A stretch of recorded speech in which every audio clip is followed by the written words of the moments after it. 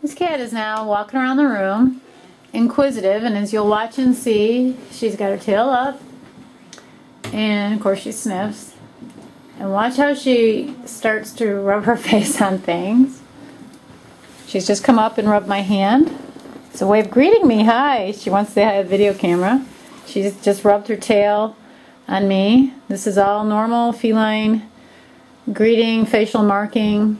There you go. See, there goes that end of the body and the tail. Tail is up. There we go.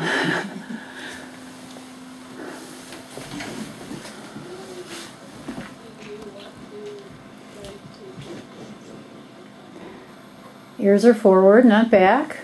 I don't know if I can close in.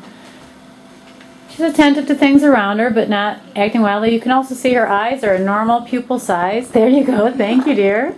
Not dilated. Dilated eyes is a very good indicator of that the cat is getting stressed and the cat's starting to get upset. So even though this kitty is a bit active in the office, she is not one who needs to be held down tightly. If we were to start doing that, we would probably upset her and stress her. So finding ways to keep her happy up on the table and interested in things contained in the room is good for keeping her happy at the vet clinic.